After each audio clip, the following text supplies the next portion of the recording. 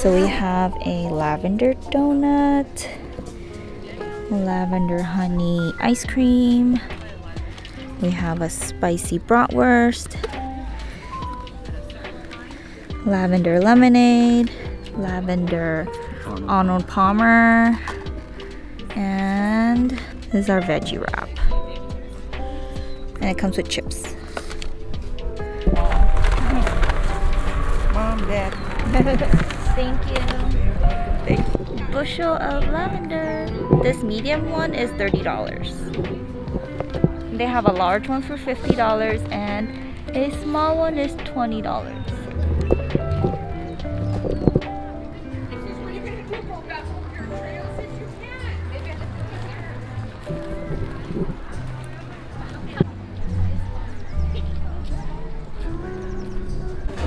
Put these in there and then it'll smell good.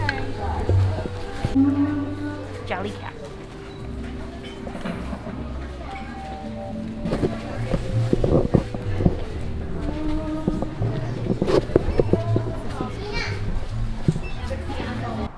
So that was our visit to the lavender farm at 123 Farms. So it was really nice. They were harvesting their own lavender at the same time that everyone was like visiting and touring the whole farm. Just experiencing the fresh lavender smell of that farm was freaking amazing. Yeah, that's probably one of the best natural smelling places that we've ever been. Yeah, it just like hits you right when you enter the field. And the food there was really delicious. Although we didn't have as much choices because they were experiencing a power outage.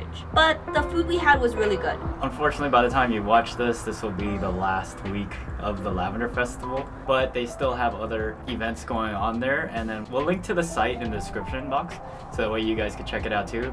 And because we really think that it's a good fun farm and a lot of activities to do, and then you can take the family, you can take your friends, and it's a nice fun activity to do outdoors, and it's not too far from LA. And this event is yearly, so I want to make it my goal to go every year because it was so fun. Definitely worth the $30. Yeah, so check it out when you get a chance. We definitely recommend it. Yeah, we are going on another adventure. Luckily, we were able to squeeze in another adventure.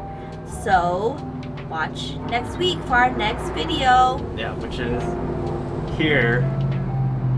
Put your guesses in the comments below where you think we're at right now. Alright, see you guys next week.